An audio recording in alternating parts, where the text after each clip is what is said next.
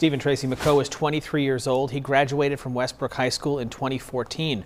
Police say he was trying to stop two armed robbers when he was shot and killed. Today, police in Arkansas released this picture. They say this is 18-year-old Draquan Robinson of North Little Rock. Investigators say he is one of two people shown in this gas station surveillance video. Police say Robinson has active warrants for capital murder and aggravated robbery.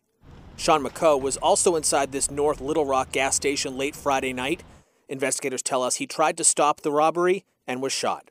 It is a horrible, horrible incident, and it is just so heartbreaking. Police vowed to track down both Robinson and the other person seen in the surveillance footage. Let's help get those responsible for this behind bars to face that justice. McCoe's girlfriend says the couple had just moved to North Little Rock in December.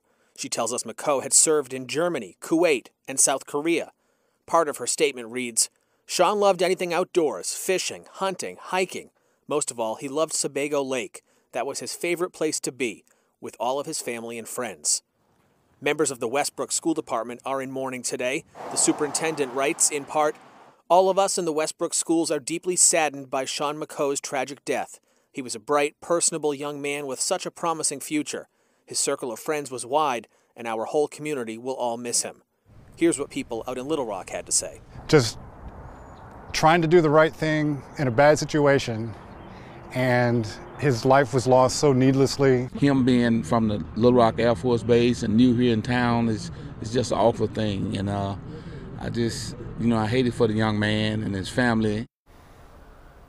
North Little Rock police are offering a $10,000 reward for information leading to the arrest and conviction of the suspects. We'll continue to follow this story as it develops. I'm Paul Merrill, WMTW News 8.